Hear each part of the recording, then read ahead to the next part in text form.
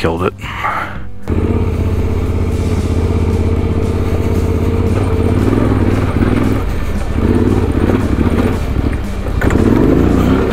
Oh.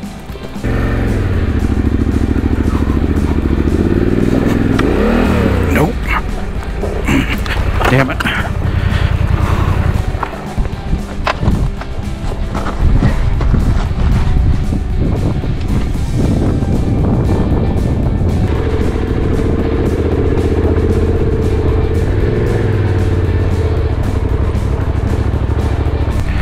I could have made that. I ended up on a crappy line. It happens. While everything is booting up, let's talk about falling. It's not a big deal. You know, as long as you're not breaking things or hurting yourself, you're gonna fall over. Like, these are not easy routes. You shouldn't be having big ones all the time.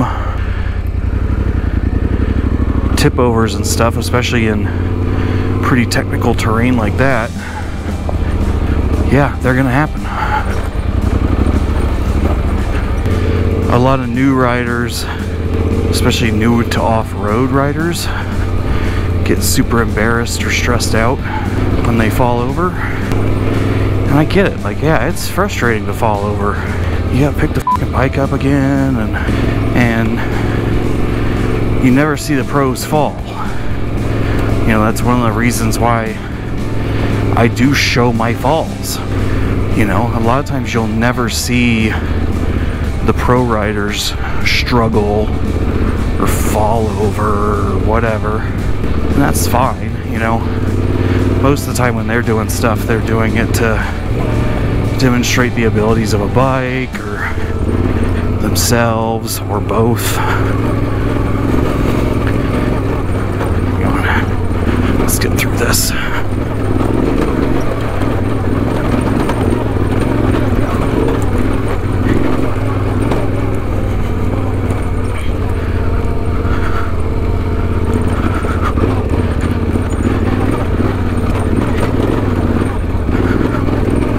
Okay.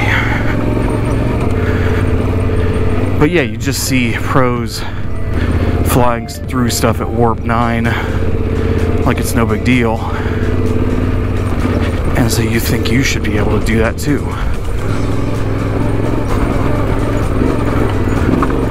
Well, there's a few things going on. They have multiple takes. If they get it wrong, they can reset and do it again. You know, if I wanted to make myself look like the biggest Billy Badass on an adventure bike, I could do it. I'm doing my editing. I don't have to show you me struggling. I choose to because it's more honest and it's part of the experience of adventure riding. I am not a professional rider. Hell, I make no claims of really even being an expert rider.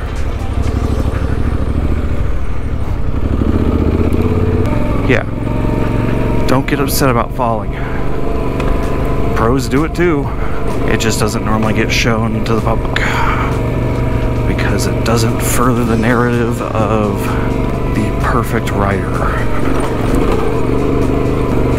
You're gonna fall over on this stuff. You just are.